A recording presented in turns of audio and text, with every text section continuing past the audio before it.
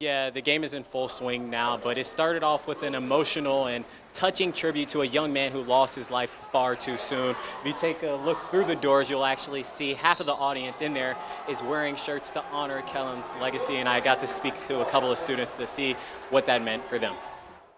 Well, basically, we're all wearing, my good friend Kobe Smith designed these shirts in order to honor our good friend Kellen Erickson, who sadly passed away. He was a basketball player at Ferris, and his number was 3.